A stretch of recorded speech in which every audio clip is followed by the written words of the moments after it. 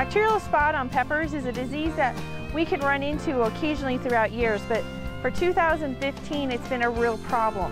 It is a bacterial disease that is actually seed transmitted, so when you start your own peppers in the house, you don't even know they're infected until after we get them transplanted into the garden and once temperatures start getting a little warmer.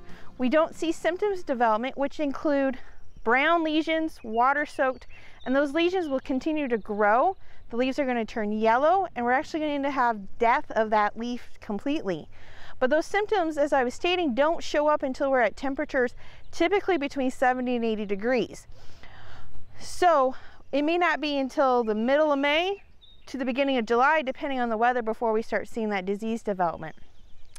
Once we have disease development starting to show up in our peppers, the foliage is the first area that we see it, and it can spread very, very quickly throughout the garden. It's going to be rain splashed or above irrigated water splashed. The garden that we're in today actually is using all soaker hose situations, so the spreading is actually coming from the frequent rains that we've been experiencing this summer, and that's what's moving the bacteria from plant to plant and leaf to leaf. The bacteria is just going to enter the plant through the natural openings of those leaves. As it starts to infect, as I already stated, we're going to get those brown water-soaked lesions that will continue to grow and spread throughout the plant material. Now, once we start getting fruit development, those spots can also develop on the fruit. So they're going to be a raised cankery type disease that develops on those fruits. In general, if you're able to get any fruit production from these plants, it's very limited because of the loss of foliage, the stress on the plant overall. So how do we manage it overall? We're going to be trying to avoid overhead irrigation whenever possible. When you start seeing initial symptoms, removing those leaves as quickly as possible.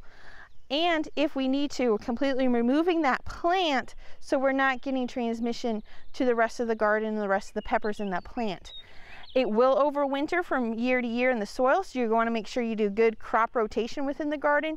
If you're going to do 1 to 2 years without peppers in the same location, would be very helpful.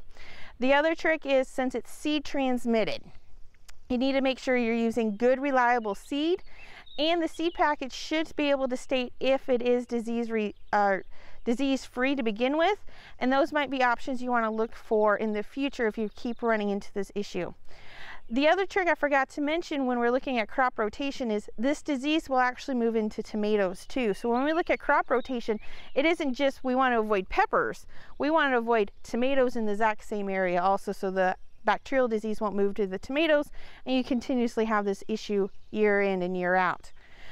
With that, we are going to try to manage bacterial spot as best as we can. If your garden gets way too succumbed, you may have to stick with buying your peppers from local farmers market for that summer and try to grow peppers again next year.